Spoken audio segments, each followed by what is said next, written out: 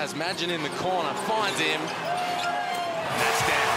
Well, that's a great pass by Tai Wesley. Well, that's what happens when you have the big twin towers, isn't it? You get some feelers, you get some offensive rebounds, and you're able to get second looks, and they help guys like Blanchfield. A couple of early buckets for Blanchfield and 3 early buckets for Robertson.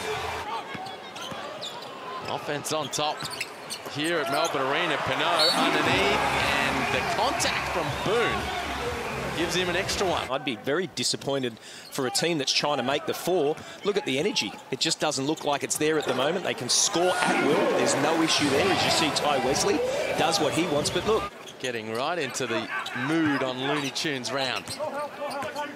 Wesley, runner is good.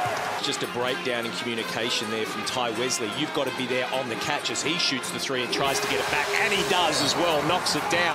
Yeah, 14 and 14 this year. So they are well and truly back in the mix. Wesley, straight away 3, down. That's 2 triples. Creek's on the attack. This is where he's so hard to guard. Finds Wesley and he drains the 3 ball. Tai Wesley's up to 16. Shooting 50, 50, 90 clips on the game. Wesley goes 50% right there and takes his tally to 18 and pushes the lead out to an even dozen. And Creek breaks the pressure. The Phoenix have the numbers. Wesley takes advantage. 3 points coming the old-fashioned way for Tai Wesley. You're going to foul like that in transition. You can't let him even get up a soft one.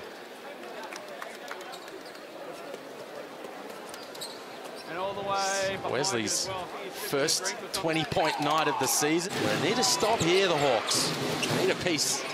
3 in a row is what they need. Wesley can't oblige, and he takes his tally to 23. They play through Wesley in the block. Skip pass. Gets it back to Wesley, and he scores across the lane. Well, that's exactly what Peter Hurley was talking about earlier on in this.